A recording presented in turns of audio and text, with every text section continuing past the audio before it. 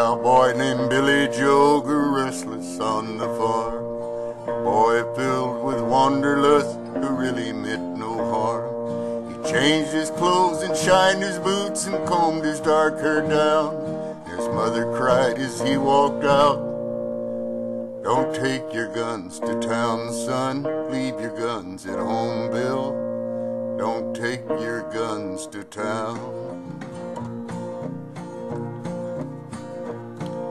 He laughed and kissed his ma and said, "Your Billy Joe's a man.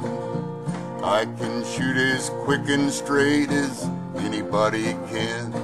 But I wouldn't shoot without a cause. I'd gun nobody down." She cried out as he rode away, "Don't take your guns to town, son. Leave your guns at home, Bill. Don't take your guns to town." He sang a song as he rode along, his guns hung on his hips.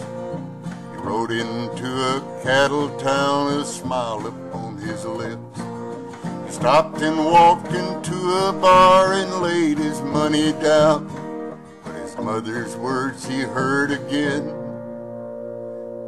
"Don't take your guns to town, son. Leave your guns at home, Bill.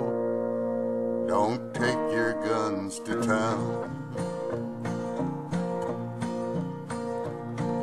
He drank his first strong liquor then to calm his shaking hand, and tried to tell himself at last he had become a man.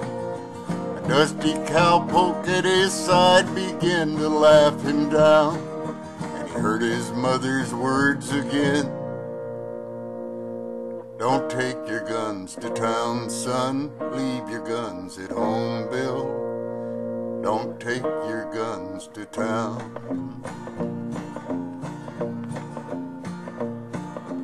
Filled with rage, then Billy Joe reached for his gun to draw.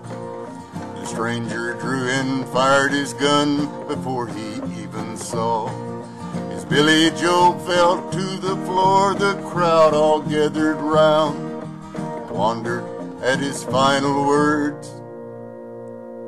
"Don't take your guns to town, son. Leave your guns at home, Bill. Don't take your guns to town."